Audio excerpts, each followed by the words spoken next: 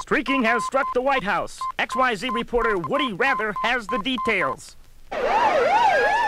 4 men are streaking across the White House lawn. One man referred to the others as my fellow streakers. He's now here before our XYZ microphones. Sir, where did you get the inspiration to make the big streak? On the cover of the Music City News. What did your wife say when she saw you without any clothes on? Baby,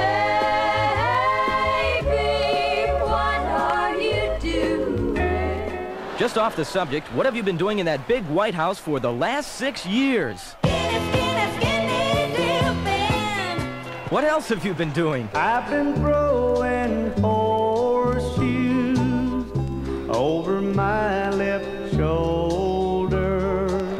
Who do you really think you are? Superman, Superman, Superman, Superman, Superman. And what's that thing you're carrying? Baby doll. As the top man in the country, what do you do to get action? Snap your fingers. Would you care to comment on the current energy situation? We're low on heat, we're low on gas. And I'm so cold, I'm about to freeze my... Well, then put some clothes on. I know we're low on heat and gas, but how much more gas will there be? There won't be any more.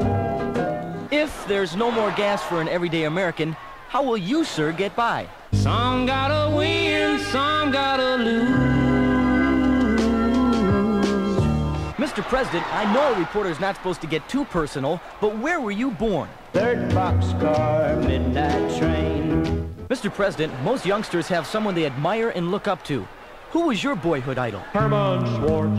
I hear nowadays that Herman Schwartz is on your White House enemies list. Is there any message you'd like to give him? I hope the bed bugs eat your shorts.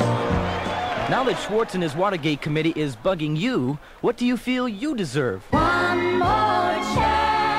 You've run out of those. Tell me, Mr. President, where's another place perfectly suited for streaking? Behind closed doors. Judging by the tremendous response of the people here watching you streak across your own front lawn, what are you thinking? I guess I must be doing something right. Congratulations, it took you 6 years. What could you use right now? I want a 6-pack to go.